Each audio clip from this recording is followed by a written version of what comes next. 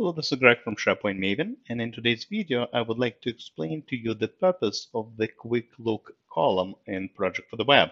Now, I actually introduced you to Project for the Web application in one of my earlier videos, but essentially what it is, it's a web-based, obviously, application, part of Microsoft 365 that allows project managers and the teams to manage projects kind of in a web-based format online.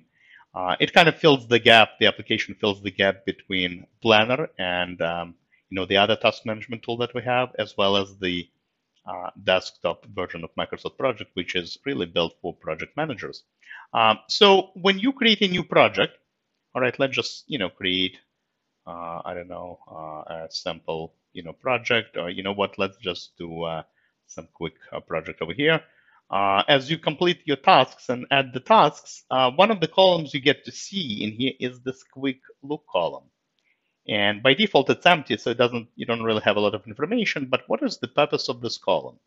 Let me explain. It actually will be more obvious if I go to one of my existing schedules that I have.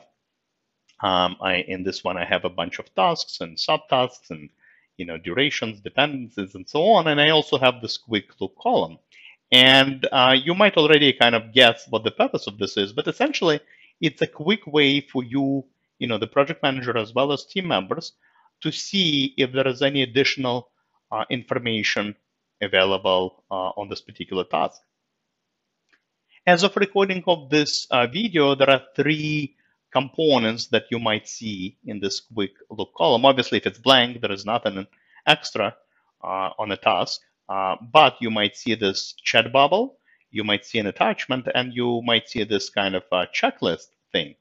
And essentially what this tells you is that, in case if you see a bubble, that means there are actually conversations happening on this task in Microsoft Teams.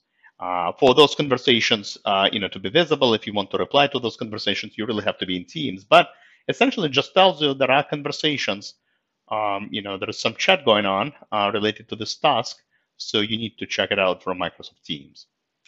If you see the attachment, kind of icon, it actually tells you whether or not there are attachments. It's an indicator if there are any attachments. It actually shows me I have one attachment. If I had 10 or something, it would show the number over here.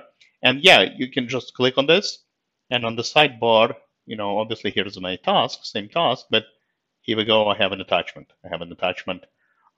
Obviously, all the attachments are there stored in SharePoint, but it just tells you whether the attachment is there or not. So it's a quick way for you to see it. The third indicator you might see is this kind of checkbox and some numbers next to it. This tells you if there are any checklists. All right. One of the features of Project for the Web, on each and every task, you can actually create a checklist. These are like small subtasks. We can actually do the same in Planner, but you can create like some really small tasks, which probably don't need to be separate tasks, identified as separate tasks on the project plan. But if you did create a checklist, there will be an indicator, and as you complete the tasks, all right, within the quick look column, you can see I have only one. I have one task completed out of 2 on my checklist. All right. So essentially, this is the pieces of information you might see on a quick look column. You can hide it by default. It does show because obviously, all right, it's not practical to show everything in the view. So it's just a quick way for you to see if extra information is available, and if it is, you can quickly access it by just clicking on that particular indicator. Right. So that's all I wanted to explain in this quick video. Hopefully you found it useful and helpful. As always, happy to see you on my blog, SharePointMaven.com, as well as my YouTube channel. Thank you very much. Have a great rest of the day. Goodbye.